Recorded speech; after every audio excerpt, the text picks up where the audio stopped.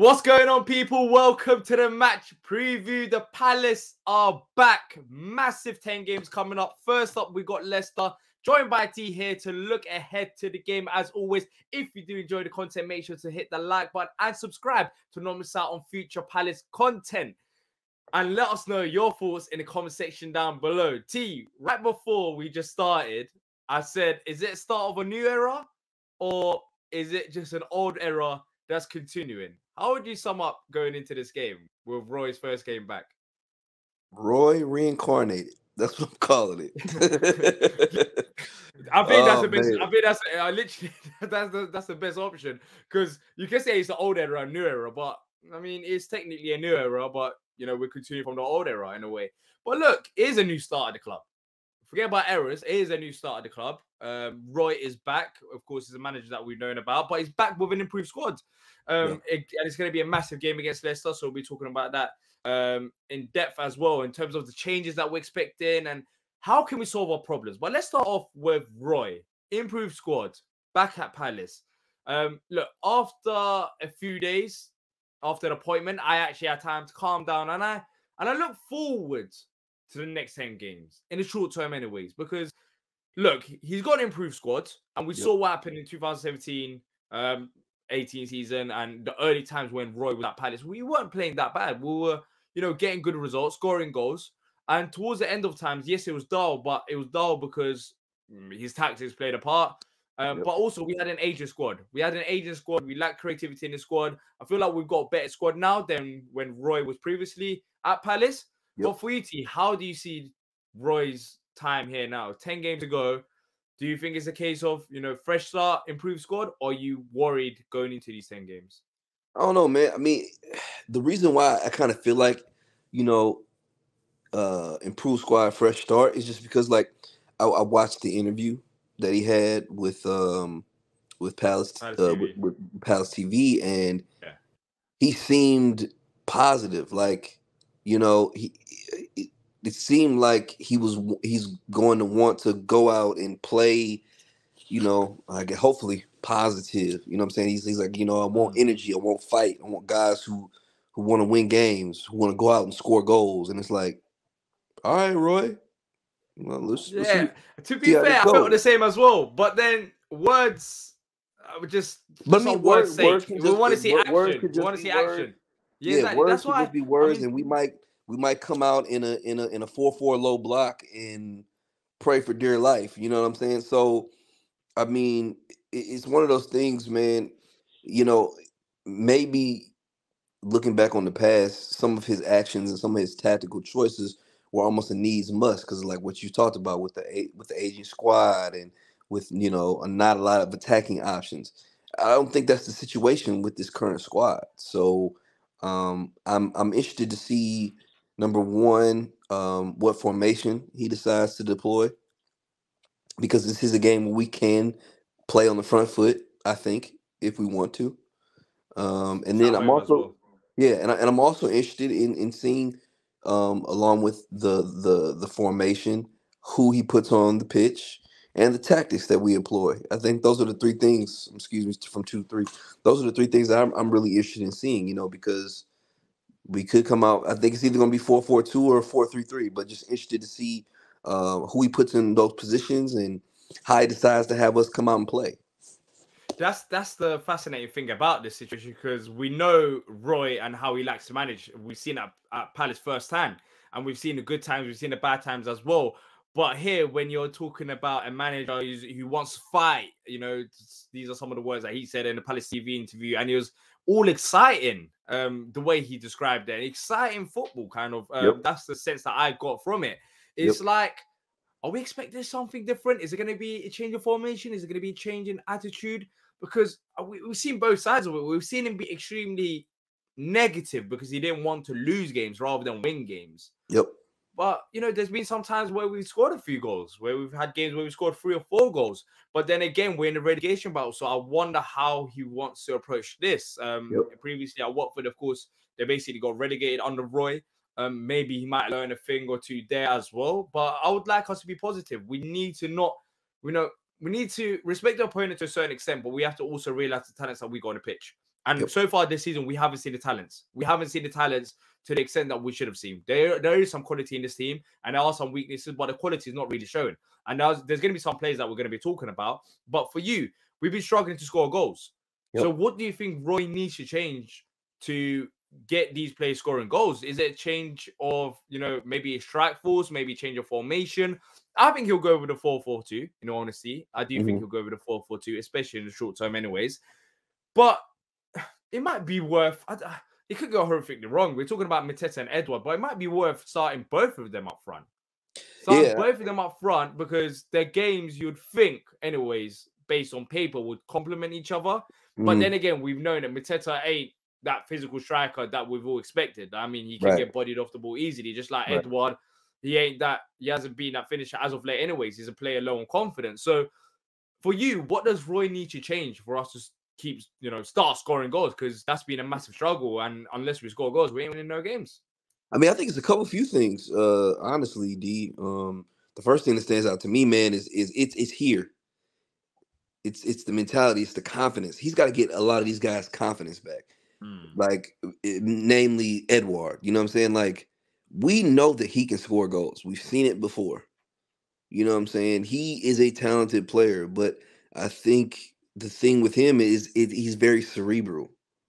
You know what I mean? So, and this is, an area of where Roy may have some expertise as comparative to Patrick Vieira, who was a little bit more green in his managerial career.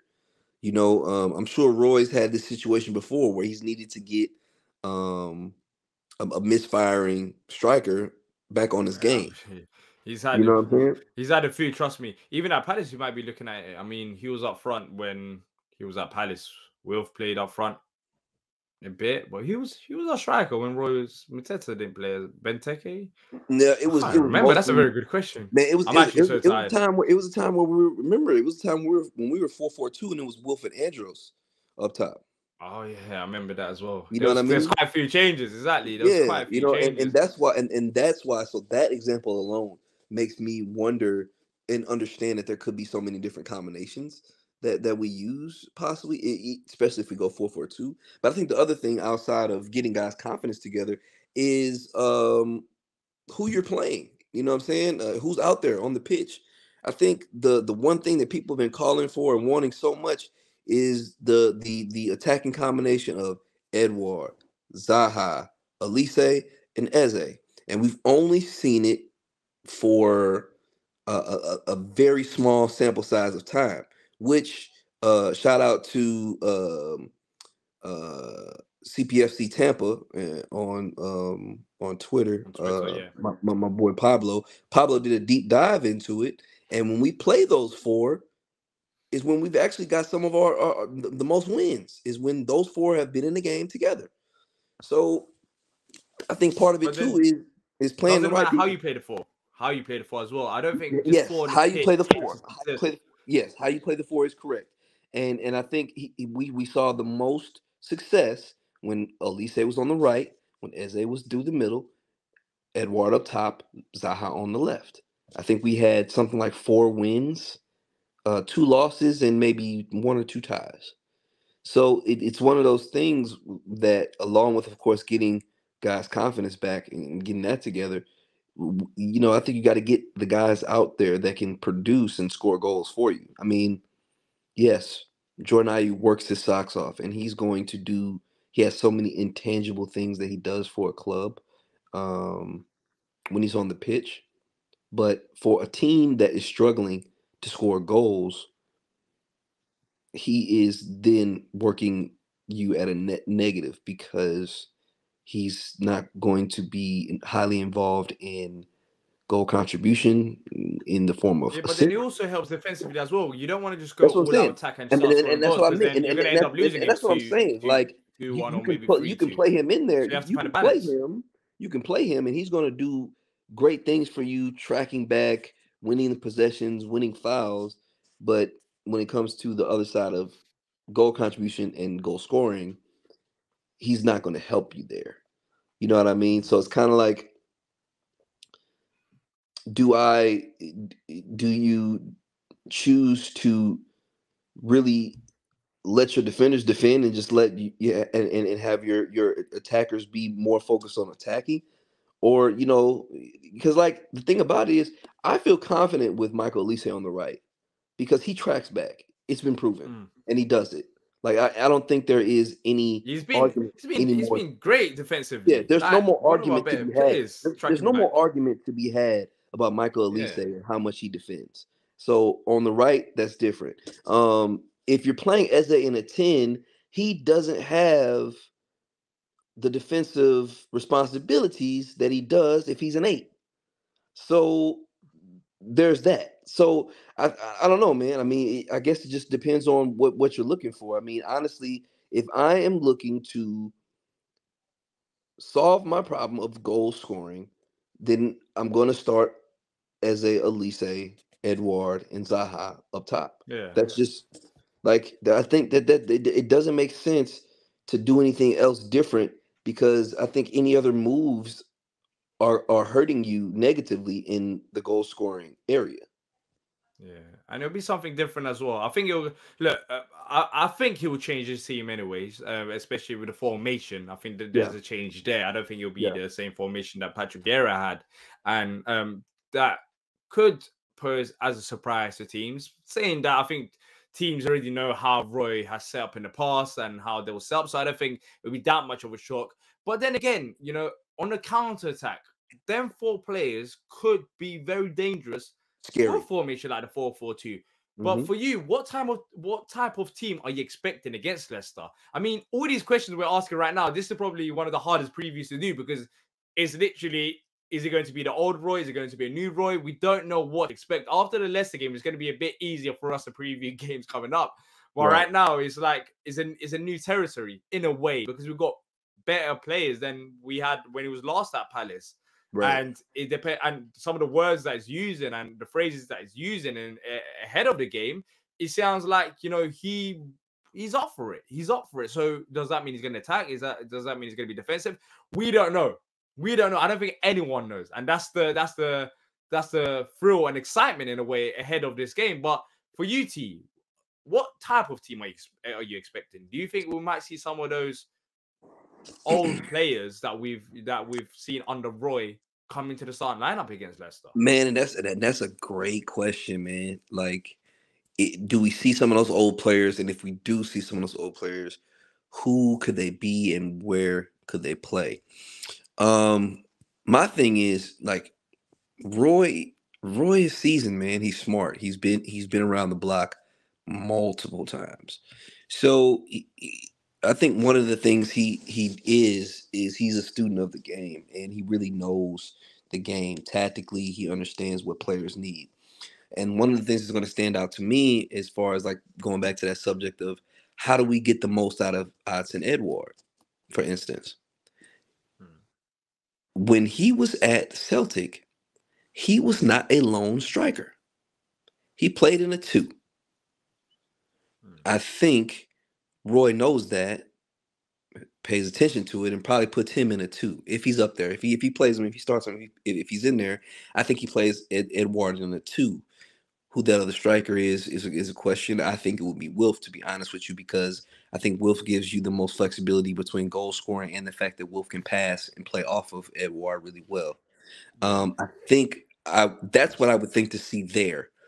Um, and if that's the case, like I said, 4-4-2, I think he'll go Eze Elise because he played Eze wide left when he was here before, and that started out a little tough for Eze because he had to learn it. But as he got more used to it, and as Roy gave him the keys a little bit more, let him play with more freedom and drift inside, it ended up working out pretty well for us. The question for me is what we're going to look like in the middle and who's going to be at right back. I think those are my 2 questions. I Right think back, that I'm not really worried about right back because I don't. either I'm way, I I'm just mean, interested to it's see not who really I'm just great interested to see who options he's anyways. going to choose because both of those guys are perfectly healthy. So I'm just interested to see who Roy favors at this point. I think it's in midfield. I think it's in midfield that's the I think it's most. and, I and, mean, and I know like I we're think the struggling to biggest score question goals, mark is but midfield. I'm a bit worried. I don't know why. Hopefully, it doesn't happen. But I'm a bit worried about the likes of Decore. not that he's a bad player, but you just don't know. Like he might, because as you're saying, T, he's a student of the game. But let's be real, he was very stubborn as well. He Yeah, was very stubborn with absolutely. his approach as well. It Absolutely. wasn't all great. Like we're trying to stay optimistic now, but it wasn't all great. I remember seeing the same subs. Forget about the same starting 11, or same subs happening for the same players Yep. over and over again. But then again, Yep. he's got an improved squad now, so maybe he And that's lets what you go of and that that's what you stubbornness. hope for, is that you wouldn't see that type of, you wouldn't have to see the type of stubbornness, because he has You would better want to. options, more options. Yeah. But then again, I mean, we know we've seen Roy long enough to know that it doesn't mean that he's not going to be stubborn. But then again, so in midfield, do you think it's going to be Doucouré that's going to be starting alongside who if it's a 4-4-2? I Again, lots do of think ifs and buts right now, but I do have a lot of confidence that it'll be Doucouré, because he's hands down, without a doubt, the best midfielder we have. And I think Roy would be a fool not to know. Like that would be the biggest surprise for me, for him not to play Doucouré. The question for me is who's playing next to him, because yeah, that's there's a as lot well. of options, and I think this is where the older player choice can come in, because you've got the option of Luca there, you got the option of MacArthur there. You know, Why is Maka fit enough to play 90 minutes? I don't I know. don't know. I have no I idea. But don't at the same know. time, Roy might be like, yeah, he's not fit enough for 90, but can I get 45 out of him? Can I get 50 to 60 out of him and just bring a I don't sub in remember for him? seeing him do that many halftime subs, I'll be honest. So if you're talking I about don't know. I'm 45, just saying, like, I don't know what he thinks, or is it somebody like Lukonga? Maybe he's watched him and seen him in training, and he's like, yeah, this kid's pretty good. We can play him there. You know what I mean? So I think that's that spot in the 4-4-2, or even if it's a 4-3-3, that other midfield spot is probably the biggest question mark for me right now. Yeah, I As to think what to midfield bring in. 100%. I mean, yes, we are struggling to score goals. I understand that, but midfield is interesting. Midfield is very interesting because, yeah, who does it put there? I'm a bit worried that he might have Luca, or in a way, I can admit this. I am a bit worried even about Maka to a certain extent because I don't know how fit he is. I mean, Yeah, I on mean, paper, he was a great player for us, but I don't know how fit he is. And and we can sit here and talk about all these different options too, and like even talking with the attacking four, man. Come Saturday, it could pop up, and we can have IU in the lineup, we can have Schlupp in the lineup, and we can yeah, have Luka Milivojevic in the lineup. yeah, I think that's a Honestly, mad thing. We're talking about we're talking like IU ain't gonna start. I think IU will start, but then who does IU start for? you know what I'm Yeah, saying? Like, yeah. So like who does it start for? But let's look at the league table. As we always do, pre-game week 29. Palace currently sit 12th in the league. mhm. If we do win, we'll remain 12th. If we draw, we could potentially go down to 17th, and a loss could take us down to 19th, which is a Sheesh, bit mad. that's So, crazy. how important is this game in terms Very, of is this a must-win game? Is like you another team said, man. struggling? It's a team that isn't high on confidence. Mhm. And going into this game, the fans are saying, we don't care if you have Roy, if you have Vieira, you're still going to beat us. So the fan confidence is low, the team morale is low, but they've got quality players. But for you, especially with the fan base, I mean, there were some people, not some, there were a lot of people that didn't want Roy at the club. Surely this is a game that you cannot lose. Because if we lose this game and also don't play good as well, then You're in trouble. things are going to look bleak again rather than, we're talking about some of the positives, but it could look bleak once again. I feel like this game, especially at home, if we win, the momentum to the fan base, to the players, even to the manager to a certain extent would be massive. Facts. I know we've got 10 massive games coming up, but this one could, in a way, shape our next 9 games after this, especially in the manner of, the manner of win, or if we lose, how do we lose? You know, this is a team that's struggling. So for UT, how important is this? Man, it's like you said, every game from here on out is like a cup final, man. It's very important, because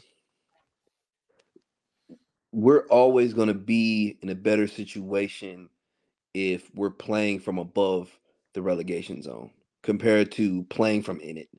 You know what I'm saying? Like, it's a very different outlook, a very different level of desperation that comes with playing from inside 2019 and 18th place. You know what I'm saying? Like it's a different level of desperation. It's a different Yeah. level of Especially from cutthroat 12th to play. like You know what I'm 19th. saying? Imagine. Yeah, Imagine going you know from what I'm 12th to saying? 19th. Comparatively to the fact that if you come in here and you get a win, you get those 3 points and that extra cushion to keep you above the relegation zone. There comes a little bit less pressure with the next match that you have to get a win. You know what I'm saying? If we come in here, we get this 3 points, and we go 5 points above the relegation zone. Then the next match, we don't have as much pressure to win it. Get a result, yes, because if you get 1 point, that's another added to it. That's six, and that's 6 points above. So I'm saying the reason why you really want to get this win, why you really want to get this decision, is because it's a very, very different outlook and different way you have to play when you are playing from inside the relegation zone comparatively to above it. And I think that is what we need to be trying to do. We need to stay above, and allow ourselves to keep progressing out of it rather than going into it and having, digging that hole, so to speak, and trying to get out of it. Yeah. Look, in their last 5 games, Leicester, they've got no wins, only drawn 1 game, and that was against Brentford. They lost against Chelsea, Southampton, Arsenal, Man United. Some very good teams there, to be fair. But it's actually wild how much they're struggling. We're talking about a team that was competing for top 4 not even that long ago. Mm-hmm. And all of a sudden now they're fighting about relegation. And amongst the Leicester fan base, there are people that are seriously saying that they could potentially get relegated. So, we talked about them having quality players, but what players are you most worried about going into this game? For me, it's James Maddison. I think he's still a great player. He played for England the other day as well. Mm-hmm. They got some Yep. other, players that stand out as well. But I think James Maddison and that midfield, that's my biggest concern. Because Yeah. if we go with the 2 midfield and they might go with maybe a 3, try overload the midfield, it could be long. It could be a long day with the playmaking abilities that they got in that team despite struggling. So for you, T, is it Maddison? Someone else? I mean, they have some. I mean, for all of the deficiencies they have as a team, they really have some bright spots. Midfield being one of them. You got guys like Yuri Tillemans, Kieran Dewsbury Hall.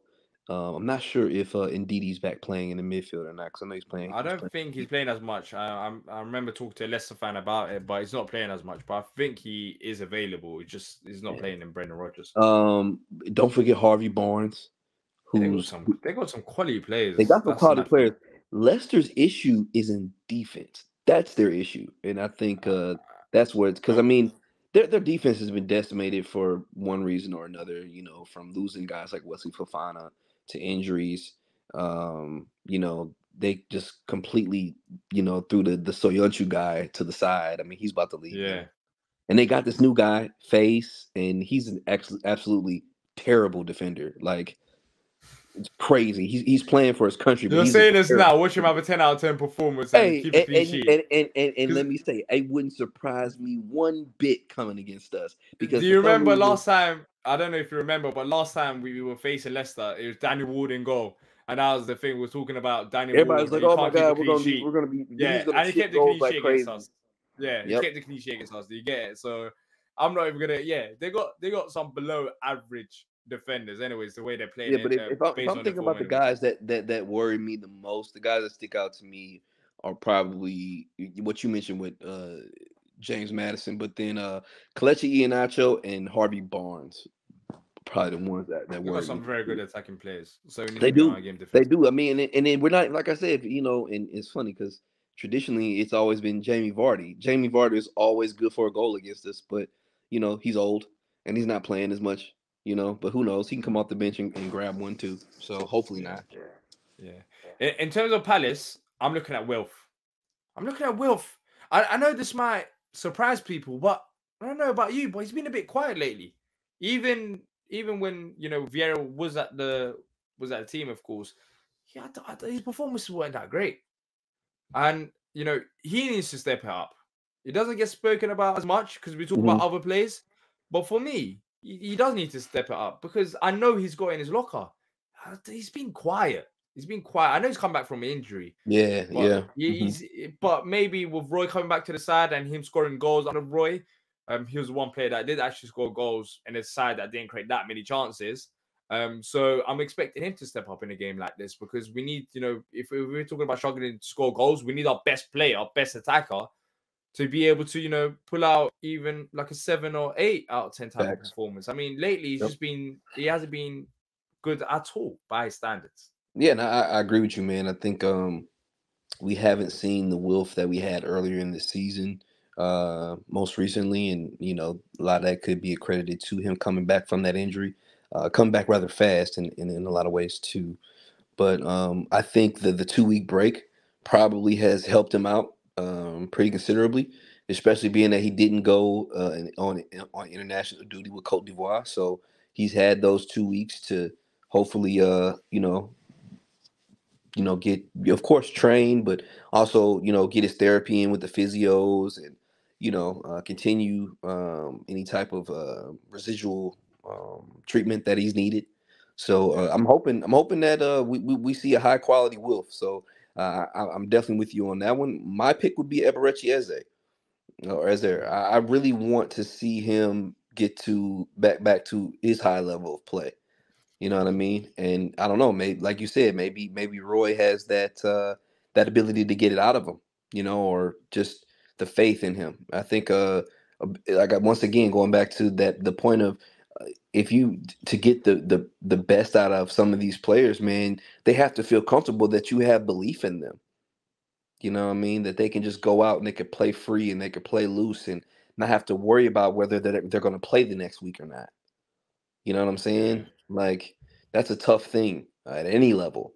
So guys like him and Odson wondering if they'll be able to even touch the pitch the following week, regardless of how good they play. Shout out to Chris Richards. It's like, oh, player of the month. Oh, you're not He gonna play played. again. Yeah, he just got. You know what I'm He just saying? got thrown under the bus. I was so surprised. Like, You're gonna get player of the month? James Tompkins, come in here and play. You know what I'm saying? So it didn't make sense. Look, as much as I love Vieira, some of the stuff didn't make sense. I yeah, mean, so the it's one of those things, man. I hope that out of everything that comes from this second time around with Roy, man, I just hope that he gives guys confidence, and that players can play free, play loose, and really just be themselves. You know what I mean? Because I think that's what we need, man. Like, we have attacking talent, we have defensive talent. I think the biggest thing is that they just need to feel confident and play well, man. In a funny way, I am a bit optimistic. I am, based on the earlier times when Roy was at the club rather than the latter stages. Right. When we were actually getting results, scoring goals as well. And with the squad, we should be playing like that. We shouldn't be playing like how it ended with Roy. I mean, the squad is way better than the squad that ended with Roy. Even though we've got some of the players still here, but we've got better attacking players to help support Wilf as well. So it should be like that. Now, score predictions. This is a fun bit. Honestly, I don't know what to predict. Look, this show has been, we don't know what to expect. It's like the scenarios, basically scenarios, would it be A or would it be B? So after this game, I'll see if I'm still excited about it, but the excitement is there because I want to see what happens. I want to see what changes, if anything changes. Do we get worse defensively? Because this could also go the other way around. We could even get worse. I mean, yes, we're not scoring goals, but we could also lose our defense in a way, and we might start conceding goals. But for you, T, against Leicester at home, we've had this international break where he's had the time to know some of these new players, to work on a few things. How do you see it going? Don't want to go realism, don't want to go optimism here. Bro, I can't even pick between realism or optimism. I don't know what's the difference between them. I honestly don't. I don't know what. Like, I don't know what to go with. The difference between them is one extra goal. That's my thing. I'm gonna go 2-1 Palace. I think the attack is going to look pretty good with us. I think one of the major things that we're going to see difference in is we're not going to see as attacking or as a attacking scheme with fullbacks. And with that being said, I think that means we'll see more pushing up from midfielders to contribute. So yeah, I'll go 2-1 Palace. 2-1 Palace. I'm gonna go for I wanted to say 2-1 as well. 1-0. 1-0 Okay. Palace. Okay. Just get one goal, keep a clean sheet, proper Roy ball. Yeah, You know, defensive style. Yep. Exactly. I'll take it. I'll take it 1-0 any day of the week. Clean sheet at home. We need to get a positive result. Hopefully we do get one, because if we don't, I just feel like it's going to be a bit toxic again. The fan base, it seems like, has calmed down a bit because we haven't had any games. I've had time to digest the news. But on Saturday, it's going to go one way or another. Unless we get a draw, which it still probably doesn't remain the same anyways, because a draw, I don't know, people will be happy with that. But let us know what you guys think in the comment section down below. Your score predictions and thoughts ahead of the game. If you haven't already done so, make sure to hit the like button if you have enjoyed the content, and subscribe to not miss out on future content. That's it from me and T, and until next time, up the Palace.